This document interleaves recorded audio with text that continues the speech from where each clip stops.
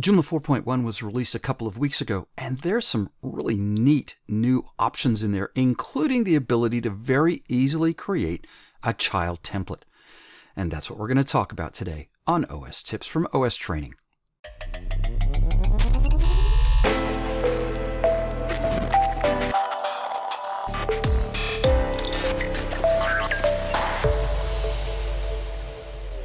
Hi, my name's Rod Martin. Thanks for joining me. And as I said, we're going to talk about child templates in Joomla 4.1.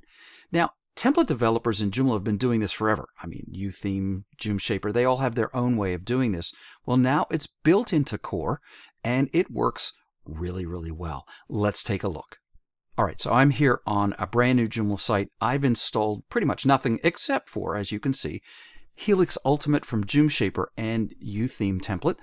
But here at the top, Cassiopeia, and we've got this new little icon here called Parent, and that's where the magic begins. I'm going to click on Details and Files, and we have a new button called Create Child Template.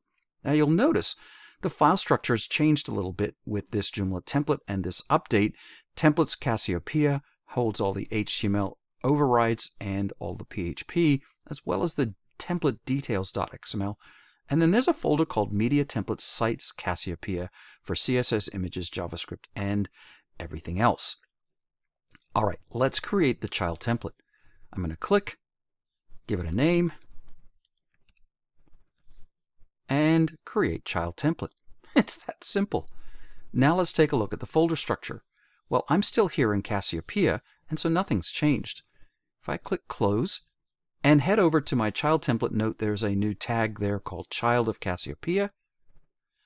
I have templates Cassiopeia child with a template details.xml. That's the only required file.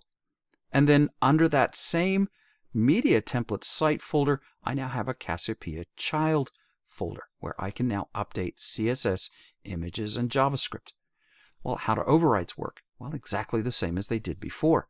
If I click Create Override, and I choose, say, the article news, now it's in my child template, and there's the override that I can manage.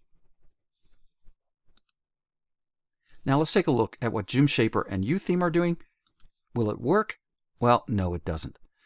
UTheme and Joomshaper have their own way of doing things. In fact, over here at Joomshaper's forum, they acknowledged the update and said we won't disappoint, and Joomshaper never does. They're great.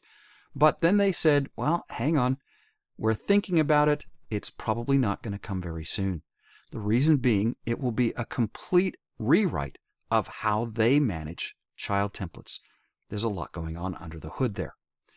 Over on UTheme, it's the same thing. They haven't updated yet. There's no indication that they're going to update anytime soon. They have their own way of doing it.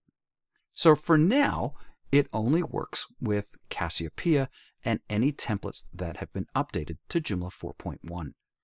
So this is actually really great news. I mean, child templates have been around in WordPress and Drupal forever, and now Joomla has a built-in way of managing that as well. I would expect template developers to catch up, but as Joomshaper said, it might be a while. This isn't a deal breaker for Joomla, of course, because they all have their own system, and typically we stick with the templates that we love anyway. But it's good to know that the developer community in Joomla is pushing forward with some great new features in this release of Joomla and in releases to come. Well, thanks for joining me today. My name's Rod Martin. This has been OS Tips from OSTraining. We release a new video every week, and we'll see you next time.